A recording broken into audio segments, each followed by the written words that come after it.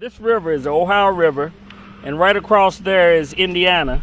This river starts at Pittsburgh, upriver, Pittsburgh, Pennsylvania, primarily, and it goes all the way down to the Mississippi River. And the Mississippi, as you know, flows into the Gulf of Mexico.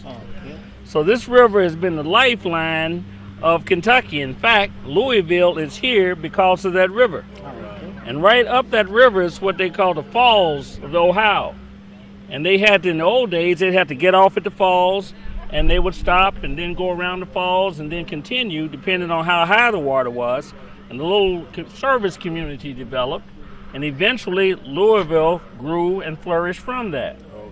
But also of note, George Rogers Clark was chasing the Indians over into Illinois because they were a threat to the settlers that came here at first.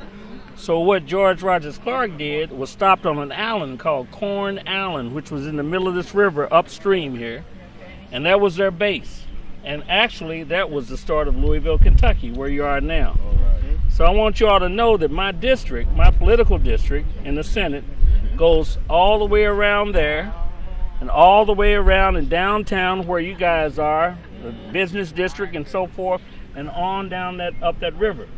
So this river is the lifeblood of Louisville, Kentucky, and it defines what Louisville, Kentucky is to us and who we are, and I think where our future will be. That's a short, quick, and dirty of the Ohio River. All right? Okay. All right. Welcome